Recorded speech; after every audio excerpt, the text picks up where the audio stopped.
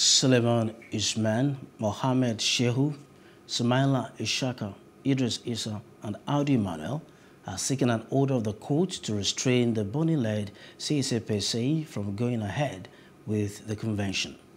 Joined as defendants in the suit are the APC, the chairman, APC Caretaker Extraordinary Convention Planning Committee, and INEC.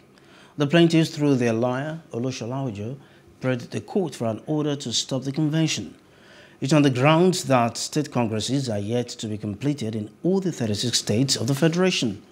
They raised 5 questions for the court to determine and also sought 8 declarative reliefs.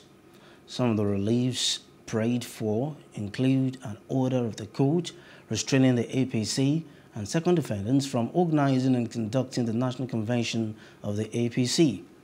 That unless state congresses are first conducted and concluded in all the 36 states of the Federation and the FCT, no date has been fixed for a hearing of the case.